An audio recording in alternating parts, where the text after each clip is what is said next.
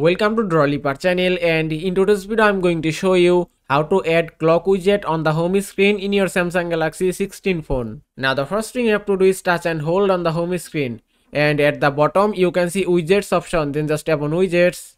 After that scroll down and look for clock option. That's it. Then just tap on this icon and here it is. Now here you can see 4 kinds of clock widget, and you can add any clock widget on your home screen as you like. From here you can add digital clock widget, analog clock widget, also dual clock. Now if you want to add this digital clock widget to your home screen, just touch and hold it and drag it to the home screen. And that's it. You can see the clock widget has been added successfully on the home screen. Now if you touch and hold it and then go to settings option.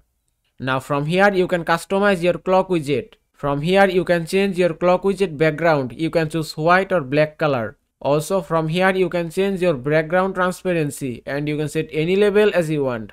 You can also enable or disable mesh with dark mode option from here. Then just tap on save and it's done. You can see it's changed successfully. And that is how you can add clock widget on the home screen in your Samsung Galaxy A16 phone. I hope this video was helpful. If it was, please give it a thumbs up and don't forget to subscribe.